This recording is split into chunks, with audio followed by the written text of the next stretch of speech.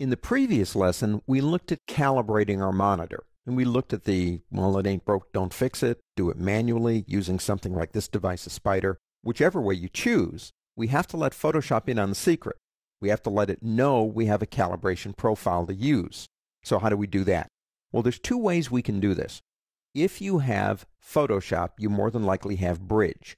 So you might be taking images from your camera, massaging them in Photoshop, moving them into one of my other favorite programs, InDesign, or Adobe Acrobat, or even Adobe Illustrator. And we need a common ground, if you will, for all of these programs to know what we're using for color calibration, but not the monitor. See, the monitor is already there.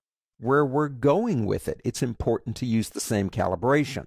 So if you've got Photoshop open, go up to the word Edit on the pull-down menu and go all the way down, way down, to Color Settings.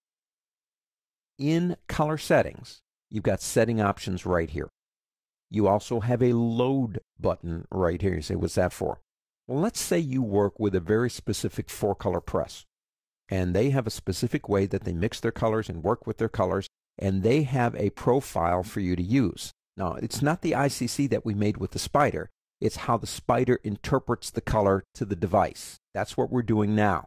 And you could actually get that from them. You could then load it. Or, and we're not going to get into this, but you could make all these changes right here and then save your own.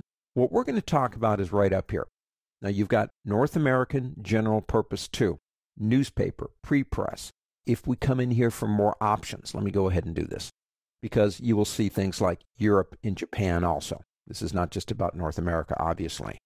Which one do I use, Andy? I'm not sure what I'm supposed to be doing here. What's my goal? My goal is to tell the computer that the profile I made with the spider and then set, that's already there, it's set, it's ready to go, is going to be used when I use this particular output device. As you can see, I've got one just for my particular output printer, my HP.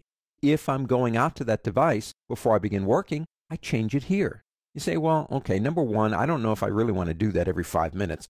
Number two, I'm not sure which one to select anyway. If you're not sure what to use here, well, you say, well, can I choose something that, I don't know, 9 times out of 10 is probably going to work pretty good for me? That would be North America or Europe or Japan General Purpose 2. You can set it, and in most cases, forget it, unless you get real retentive about it and you're going out to the web or you're going out to newspaper. You've got different settings for each one. These settings do not change when we make the spider profile. It's just saying now this is where I'm going. Use this color and tell that particular device how to interpret the color. It's not perfect. There are other devices out there that you can throw money at that help calibrate printers. But if you don't have that kind of time or money, this will work, but you got to set it up. If you're using earlier versions of, say, the Creative Suite, just because you did it here doesn't mean it's going to do it everywhere. Let me go ahead and get out of here. I'm going to go into Bridge.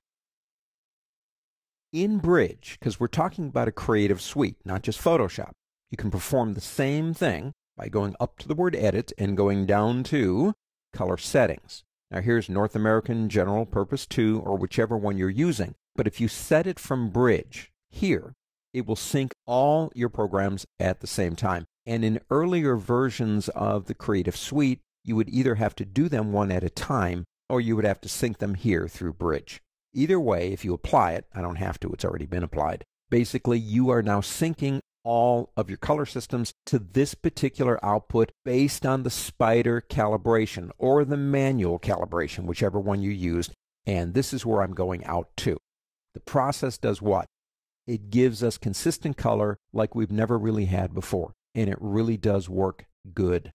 So once you've got your profile set up, you come here or you go to Photoshop and you apply it to the output that you're going to and begin working.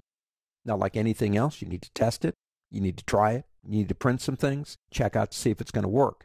But if it works on a test, it'll work on everything else. It's going to save you a lot of time and give you good color consistency.